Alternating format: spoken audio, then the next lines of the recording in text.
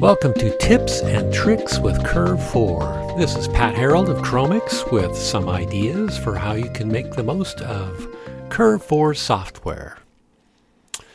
VPR.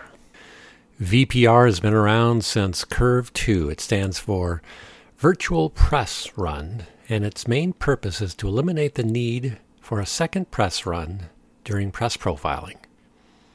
Normally, 2 runs are required, one to calibrate and a second one to produce the characterization data. So by eliminating the second run, it saves time and money, and it improves profile accuracy because any press variation that would have been introduced by going through the second run is eliminated by using VPR. We like to say an ICC profile made from VPR data represents a virtually perfectly calibrated press. And another thing it does is it applies smoothing to the characterization data. You know, you might have duplicate patches in your profiling target with slightly different measurement values, so this would smooth all of that out.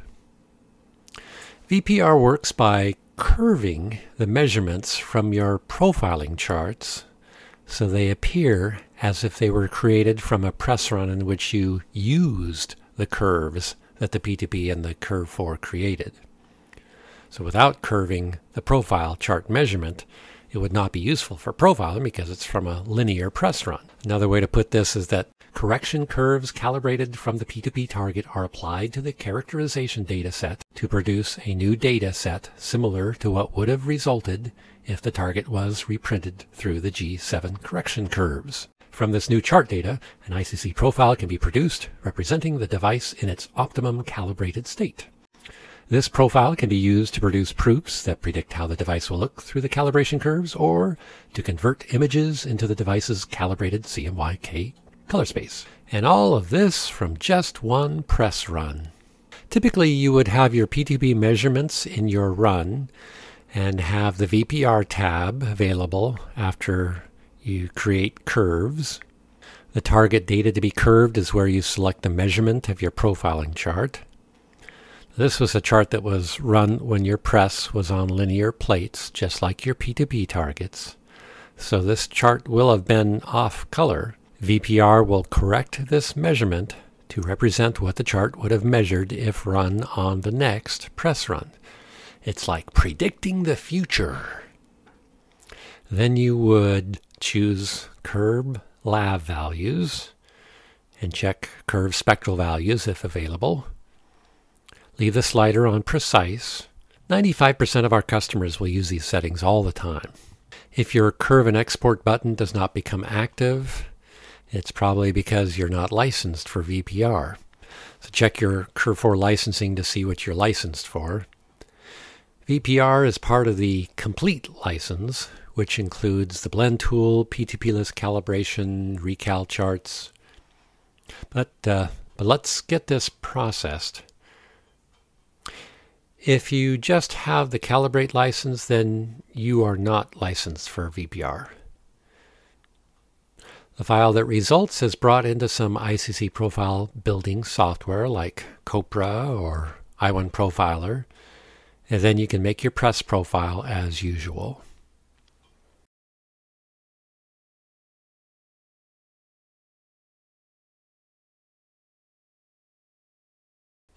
Well, what I've described so far is what VPR was originally designed to do. A lot of folks have found that there are many other uses as well. You can use this process to predict what your next run will look like. Like if you VPR the P2P from the first run, you can get an idea of how close you will come to being in G7 tolerance, for example, when you run that P2P through a second run. Just a quick way to estimate what your results will be. Also remember you can apply this VPR process to any CMYK data file.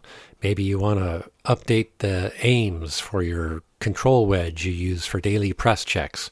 You can run that through VPR to get values you're expecting to hit after curving your press. You can use this process for smoothing any CMYK file. The VPR process does a great job of smoothing. We use this in other parts of the software. You've got this smoothing checkbox here for your P2P measurements. But if you have any other CMYK data you want smoothed, run it through VPR. Don Hutchison does this all the time. Bring in any P2P you want, reduce the control points to a minimum so you have a linear curve, as it were, and then run your data through this curve. Since the curve is a straight line, it'll not color the data with any bias, but what it will do is smooth out any sharp changes and irregularities. Another idea to remember is that Curve4 can take a profile as an input measurement. Any CMYK profile. So you can use a profile to curve or VPR any measurement you want, or have any data set reflect the changes that a profile will do to it. A lot of possibilities here, and they might have nothing to do with calibration. Curve4 gives us an additional location to do VPR in the blend tool. We've always been big on averaging your measurements. That's certainly true for your P2P measurements. You want several of them in order to truly represent an accurate representation of your whole press run. Well, the same thing is true of the measurements of your profiling target. They should be averaged from throughout your run as well. So we now provide a way to do that in Curve4. You can measure directly in and average them together in the blend tool. Save it with a specific name. Then when you're in your calibration run, you can select the target data, and your blended average will be right here to select. The same thing is true from the other way around. If you're in the blend tool measuring in your profiling sheets, you can apply the curves and import curves from your calibration run. You can do VPR directly from within the blend tool if it's more comfortable for you there. Works the same way in either case. More information on the VPR process can be found in the Curve4 guide PDF that you got with your software, starting on page 54. There's actually a more complete explanation of VPR in the older Curve3 manual, if you have that.